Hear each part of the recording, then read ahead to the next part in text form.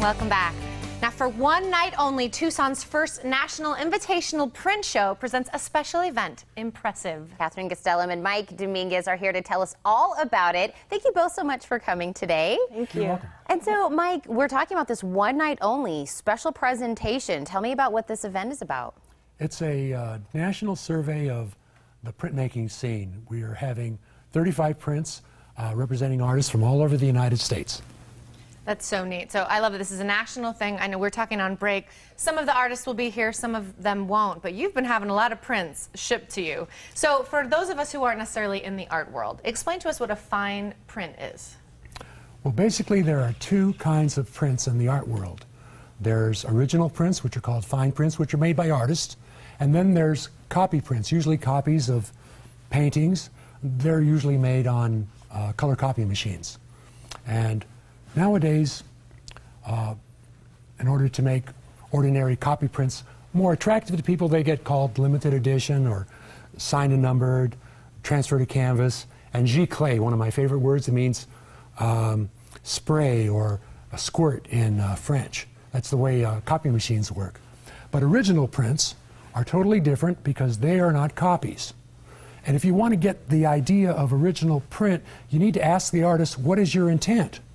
And the artist wants to make a work of art on paper using a press and ink. And he doesn't want to make anything else. He doesn't want to make a watercolor or a painting. He wants to make a print. So the artist gets a printing surface like a metal plate or a lithographic stone, prepares it for printing, inks it, puts a piece of paper down on the printing surface and cranks it through the press, and voila, an original print. And they usually take advantage of the printing process to make a batch of prints, and these are called an edition.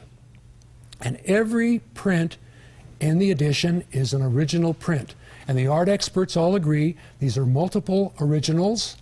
The art experts like museum curators and art appraisers and the experts at Sotheby's and Christie's and your art schools all say multiple originals. And they occur in nature too, like if you go into a field of poppies, these are all real flowers. They're not imitations, but they all look alike and they're in a big batch, or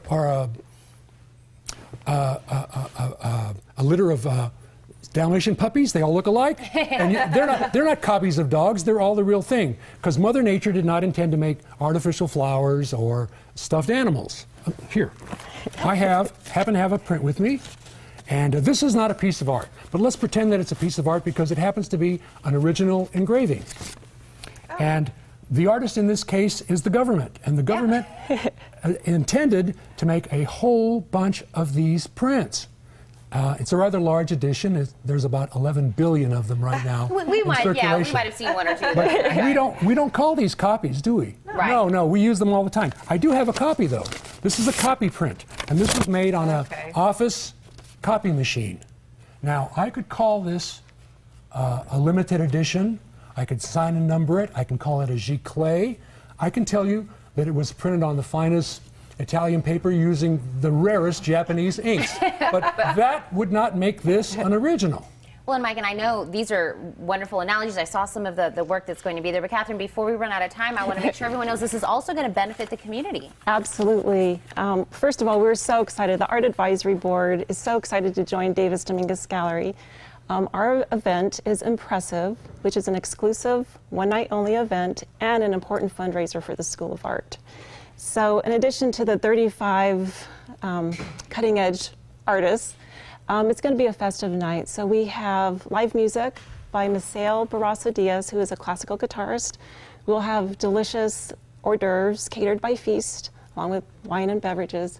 We have a curated talk by the curators, a gallery talk by Andy and Kathryn Polk. And again, just a wonderful event. So we hope you join us. We're so excited that it's here in our community. We're going to make sure our viewers have all the information to get their tickets. And of course, we're raising funds for a great cause. So I want to thank you both so much for joining us this morning. Thank you. My pleasure. And you can discover the power of contemporary printmaking at Impressive on October 17th from 5 to 7 p.m. at the Davis Dominguez Gallery. For more information, you can call 621-1251 or visit uafoundation.org.